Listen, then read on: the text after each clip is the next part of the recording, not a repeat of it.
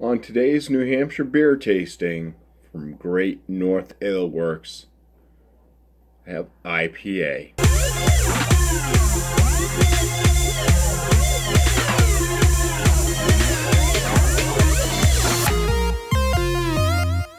Now this India Pale Ale comes in at 7% ABV.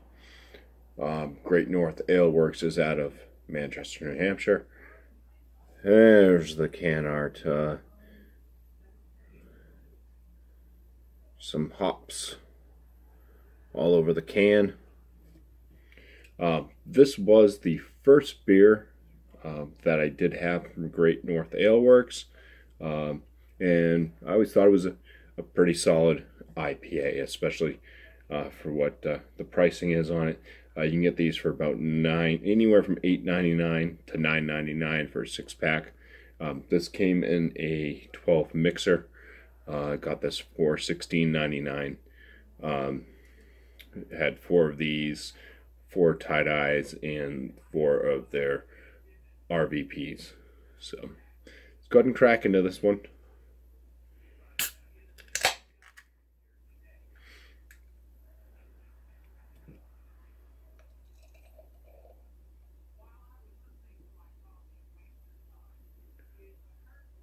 So with this pour, the coloration on the head is kind of a yellow. Fairly tight bubbles. Clarity. It's got a little bit of a haze to it, but you can see shadows, objects through the body. Coloration on the body itself. I am going to put this thing at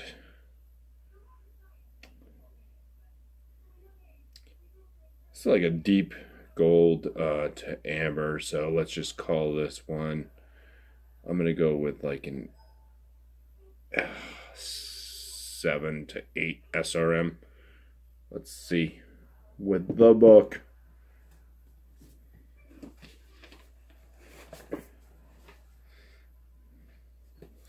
So 7 to 8 SRM, we'll put this between deep gold to pale amber, which is kind of what I was saying.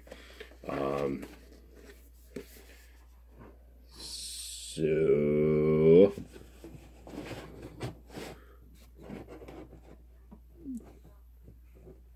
deep gold to pale amber, that's these two right here. Should be 6 to 9. Oh.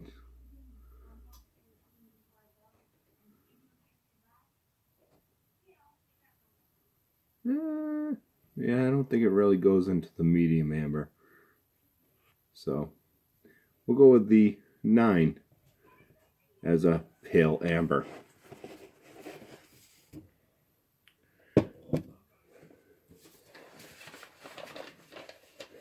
The aromas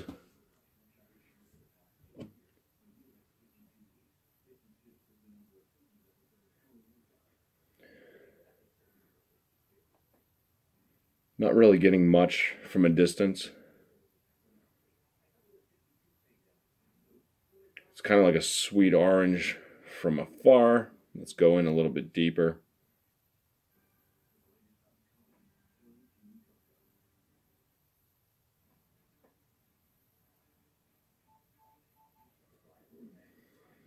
Yeah, it's got a sweetness to it. I was just looking at the canned on date. This was canned on 11/6/2018. So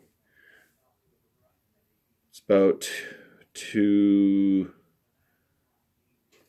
and a half, three quarters of a month old. It's almost 3 months old. So this thing is at the end of what typically an IPA would be good for. So I think usually it has more of a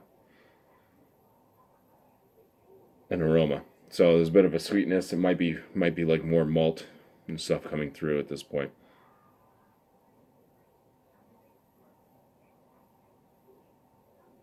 Kind of citrus tea. First swig.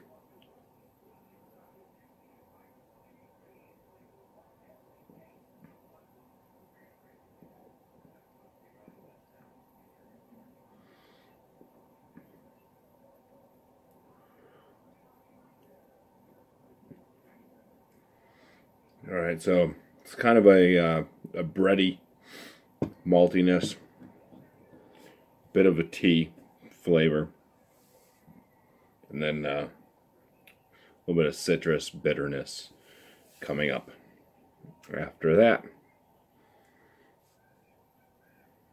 So this was a mixed 12-pack, so I thought these might be fresher because the packed on date was actually in December on the box. So, but all of these seem to have been packed, actually canned the month prior. So, oh jeez, hiccups. Anyway, I just ran out of time.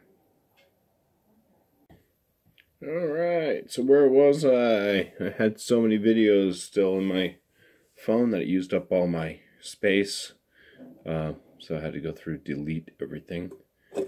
That had already been put out. So, yeah, it's an older IPA.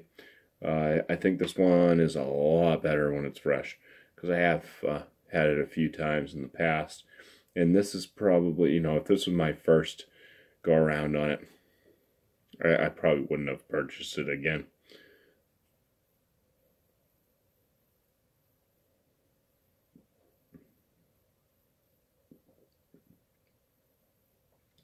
So kind of like a bready, malty flavor.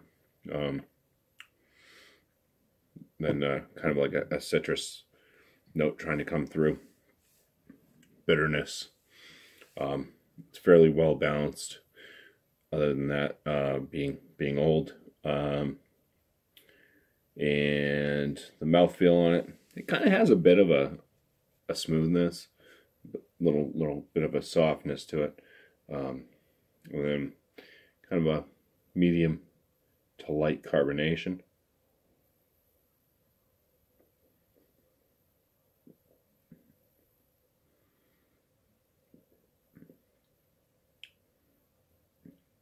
So just with that mouthfeel, I know I think the body on this is kind of like on the medium to medium full. Like the attenuation was probably a little bit higher, leaving some residual sugars in there for that heftier body.